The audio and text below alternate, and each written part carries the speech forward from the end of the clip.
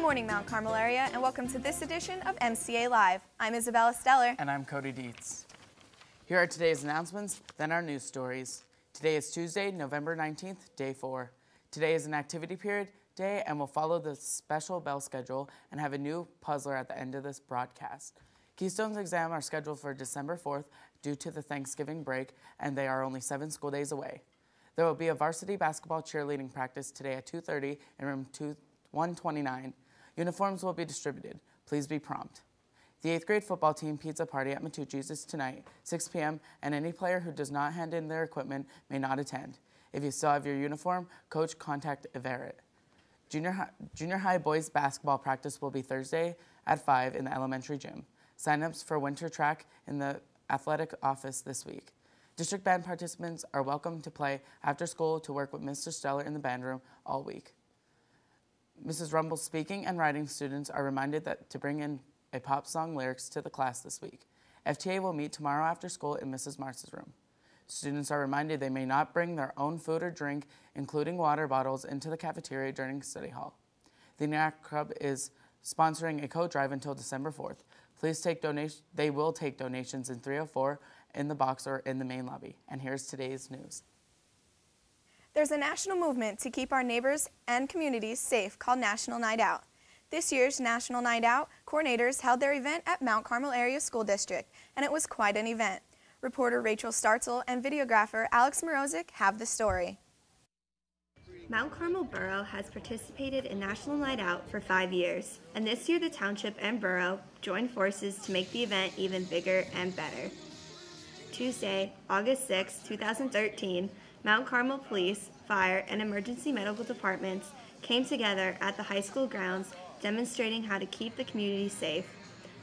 This year's event was hosted by event coordinator and Township Patrolman Kelly Campbell and Assistant Coordinator Jason Drumheller, Mount Carmel Patrolman. One of the popular attractions included the appearance of the Pennsylvania State Police Mounted Unit.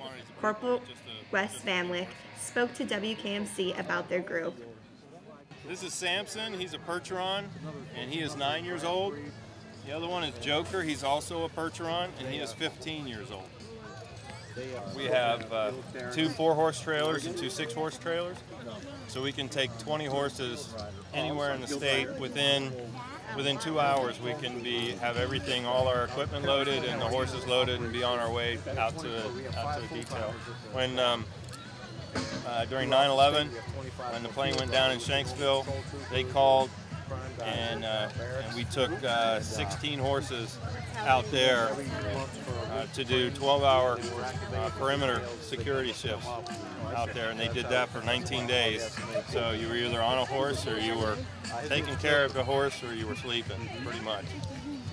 Some of the participating groups included the Girl Scouts, Cub Scouts, and Drug Awareness Task Force. Also, there was face painting, games, rides, and a dunk tank for the kids. The Atlas Fire Department has had a reenactment of an accident scene. They demonstrated on how they prepped the victim, detached the car doors with special equipment, cut these supports off of the car, and to lift the roof off of the vehicle. Ambulance crew then proceeded to place the patient onto the stretcher and got the patient safely into the ambulance. Another popular attraction was the Geisinger Life Flight helicopter. Children and adults had the opportunity to interact with the pilots and actually sit inside the helicopter. All of these community organizations and more came out to show the people of the area how to ensure us that we are safe in our small town. The organizers are hoping next year's event will be even more successful. Thanks to everyone who came out on National Night Out at Mount Carmel Area High School. For more information about America's Night Out Against Crime, go to nationalnightout.org or call 1-800-NIGHT-OUT. That was sure a nice event, and next year's promises to be even better. The Elks Junior Student of the Month for October is Junior Paige Domboski, daughter of Kara and Todd Domboski of Mount Carmel. Paige is a member of the art club and works at Gerson's Ye Old Butcher Shop after school. She is a member of the Junior Honor Society and participates in Odyssey of the Mind and received an OMER Award for the good sportsmanship during last year's competition. Paige enjoys reading fiction novels, painting, crafting, sketching, and has a huge sense of humor because she is a big chive, and if you're not sure what that is, ask Paige. Her future plans are to attend a four-year university to study psychology and child development. Congratulations, Paige. Attention seniors, looking for a unique way to serve your community? The First United Methodist Church in Mount Carmel will be offering an activity for community children on Saturday, December 14th from 10 a.m. to 5 p.m. Interested seniors will be volunteering their time in order to help the kids have a fun-filled day while their parents do some last-minute Christmas shopping. This is a great way for seniors to complete their required project while assisting the community. Stop by the guidance office or see Mrs. Purcell for any additional information. Ms. Verano will be right back with sports.